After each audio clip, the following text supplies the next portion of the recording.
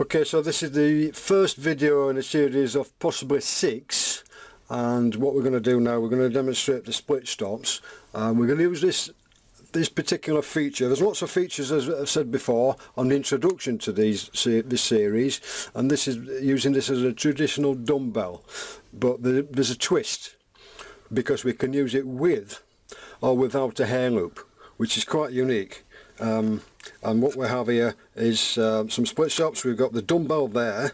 We can also open it out as a meat stop, or we can open it out into a crucifix like that for paste or bread flake. We can put that on the hair, but that's for another couple of videos we'll do on those ones.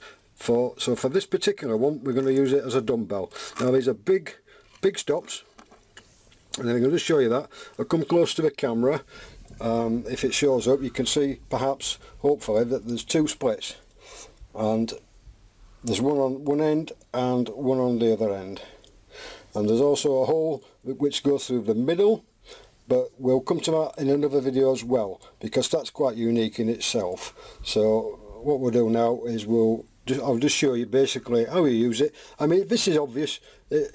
As I say, it's so versatile, but this is the traditional way of baiting up. So you get just tied a knotless knot on there. We've got some braid on here, and we've got a loop on the end. It's quite a big loop, don't matter any size loop you want. If you can tie a small loop, that's fine. A big loop, it doesn't matter what size. We're going to use some meat, so all we do is, obviously, we got the baiting needle, and this is a barb baiting needle.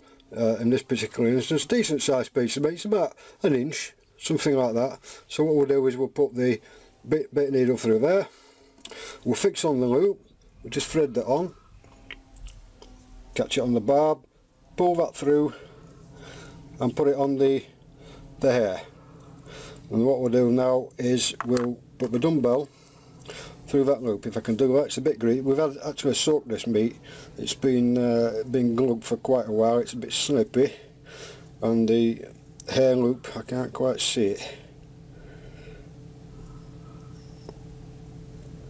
Cut that, Phil.